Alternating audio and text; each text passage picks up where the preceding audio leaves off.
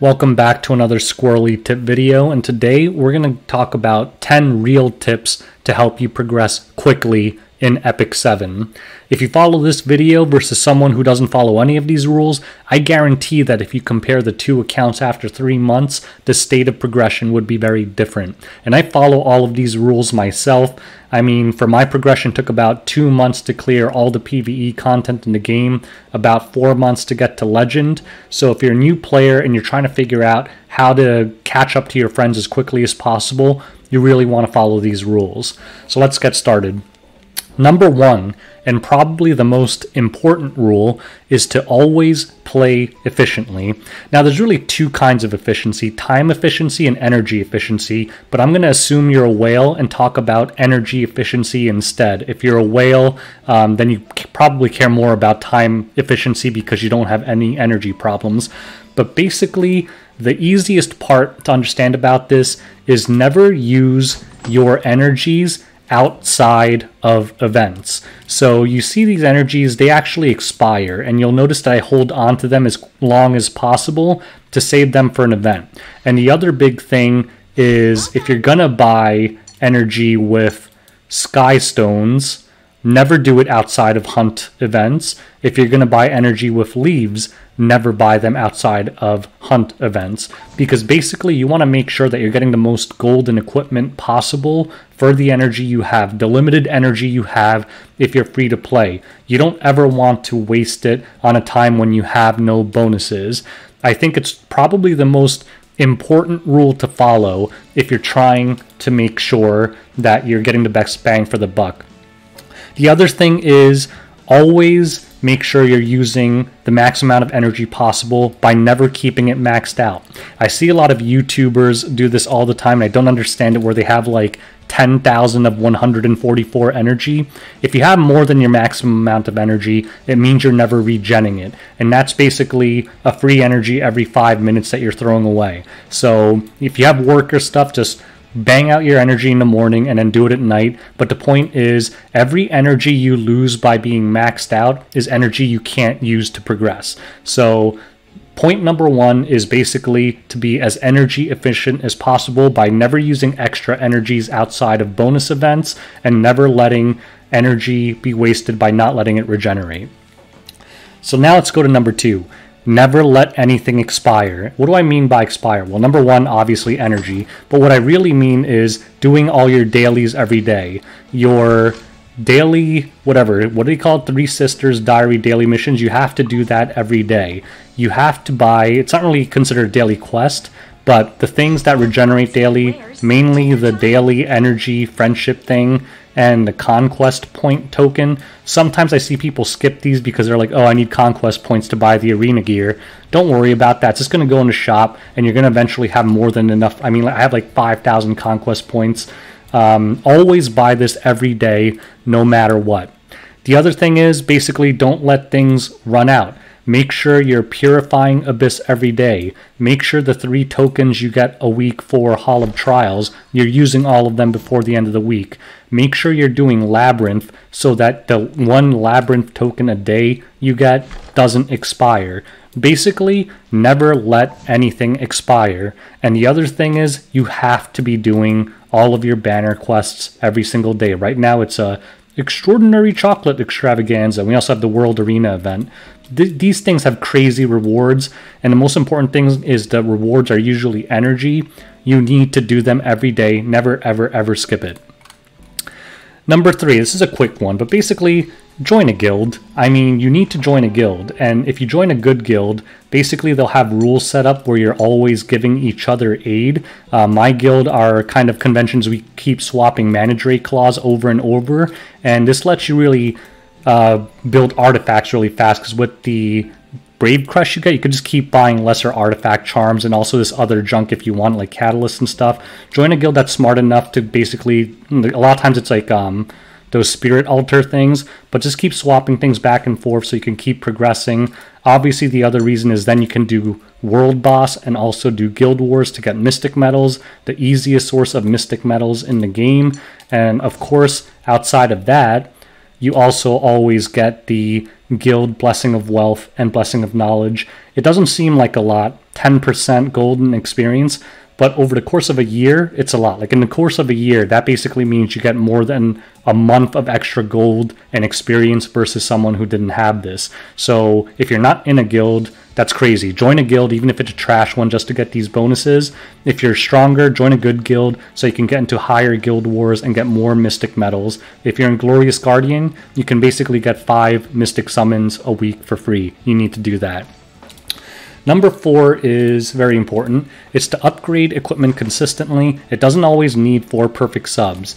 If you look at my Judge Kisei, I'm still using that, whatever that first adventure thing is called, that adventure quest when you start the game. I'm still using some of that gear. It's really good. I mean, I got 25 crit damage on this one. One problem I see people do is they start doing too much research and they're like, oh, the best gear is 85 gear, so I'm not going to roll anything unless I get 85 gear with perfect subs. And they struggle because they can't clear any of the endgame content because they're refusing to roll anything that isn't perfect. Roll whatever you can get. You'll get that great gear later on, but without getting the intermediary gear, you're never going to be able to clear the content. It's going to really bog you down. If you get anything decent, like in the beginning when you're trying to clear Wyvern, if you get any blue 85 with the main stat you want and all the subs are trash, still upgrade it. You need to have some kind of progression. So tip number 4 is upgrade equipment consistently. It doesn't always need to be perfect gear. Tip number 5, also a very important tip, kind of build on that last one. Focus on PvE first. Do not worry about PvP. This is one of the most common mistakes I see people make because they get into Epic 7, they love the game, they're really interested, and right away they're like, oh, I need to watch all these legend arena players and figure out the comps, figure out the meta, blah, blah, blah. And then they want to build these heroes, but guess what? Like, the strongest legend character right now is probably Bassar. Bassar is freaking everywhere. You know how good Bassar is at PvE? He's horrible. I mean, he's not horrible, but he's certainly not going to carry you through PvE. Like, if you're building, like, Fallen Cecilia, really strong, but she's not going to carry you through PvE. I mean, you can use her, but it's not going to be a quick clear by any means. And this really hamstrings people because in the beginning, they keep building these PvP heroes, building people for PvE, and they suck at it anyway. Like, if you can't even do Wyvern 11, I guarantee you're not going to make it to even Challenger. Like, everyone that's in Champion and Legend can pretty much auto all the PvE content in the game. So if you can't do that, you don't stand a chance. So instead of worrying about PvP, make your goals clearing Raid, clearing Hell Raid, making sure you can beat all of Abyss, making sure you can auto all the hunts, because that's how you're going to get the gear that you really need to compete. Until you can do 100% of the PvE content in the game easily, I guarantee you none of the top PvPers are going to have any problem swatting you aside in Arena. So focus on PvE first. You're not going to be good at PvP until you can do all of that. Trust me. Tip number 6. This is going to seem kind of weird after the last tip, but don't completely ignore PvP. Other people go the wrong way and basically say, oh, I need to focus on PvE, so I'm never going to do Arena, and you just sit on their Arena flags. You want to do PvP because you want to get the conquest points, you could get your arena gear. If you really hate PvP, you could still do the NPC challenge. It's a consistent, easy way to get crystals, but the main thing is, I mean, bronze, silver, and gold are so easy, like the defenses are half the time just razzes. At least get to gold, not so much because PvP matters, but because you want to get these weekly rank rewards. The weekly rank rewards are probably the easiest and most stable source of Skystones in the game. I usually end in Champion, so I usually get 800 crystals a week for free, basically. That's like almost 3,500 crystals a month, depending on where I end up. So it's a really good source of resources. Don't neglect it completely. Like, don't be unranked. If you want to stay in bronze, fine, but at least do it. And getting to gold should not be difficult at all for anyone even semi-serious about the game. I think it took me like 1 week to get to gold, so it's really not that big a deal. Tip number 7. Always clear content with the minimum number of characters required. I don't mean like Abyss or anything, but I mean mostly when you're farming. Make sure that you're always leveling fodder. Like, if you can clear a map with one level 60 dog walker, don't bring a team full of 60s to something like this. Like, basically, you want to use mostly fodder, because you're always going to need fodder.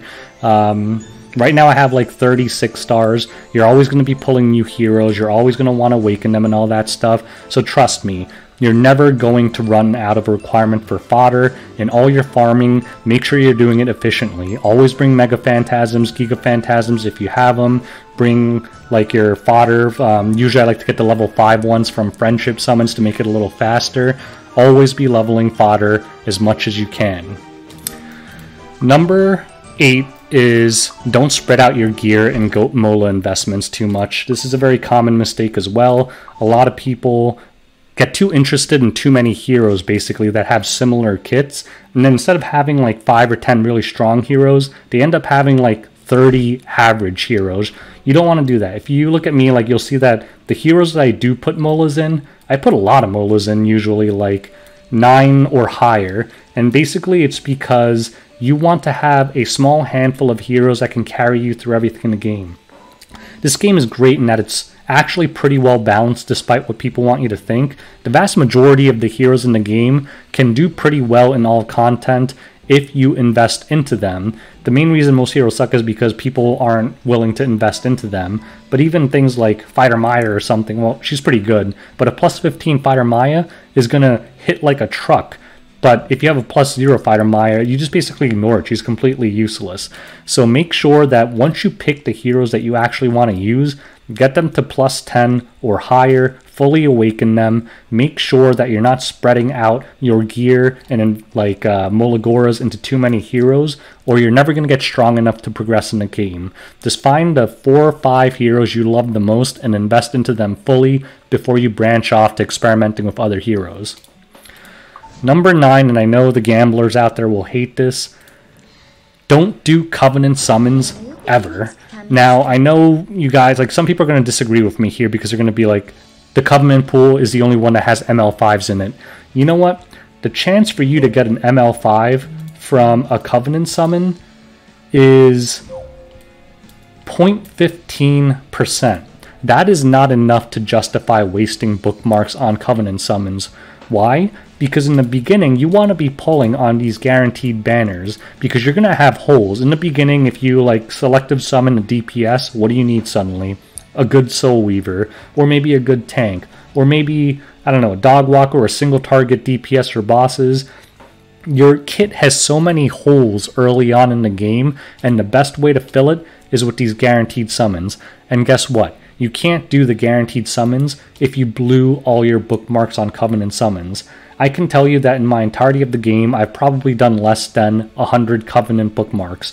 I've never gotten an ML5 from Covenant bookmarks ever, not even from my dailies. A lot of my guildies have the daily free one. I've always pulled on banners only. And if you watch my summon series, I kind of proved that because basically I do nothing but pull on the banners.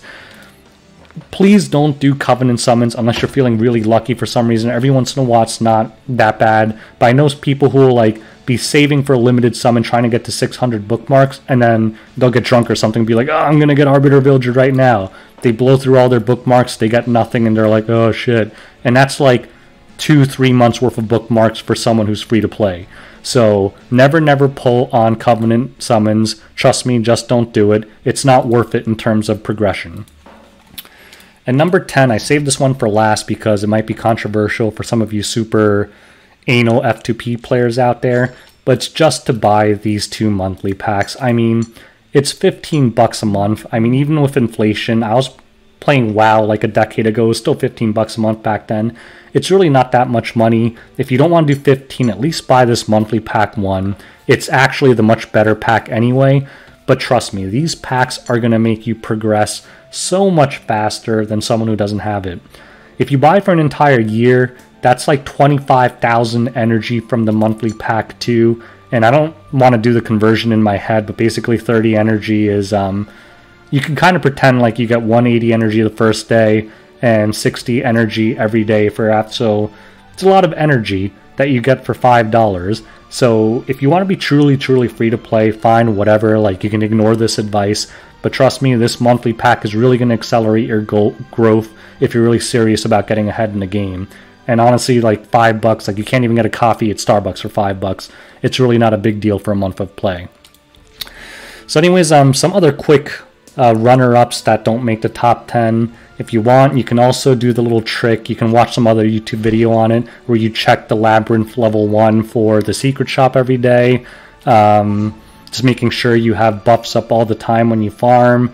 Make sure that when you start the game, the first thing you invest into is the Heart of Orbis so that you can receive your crystal and gold skystone rewards. Those are just some small tips. Make sure you're always leveling up your Mega Phantasms.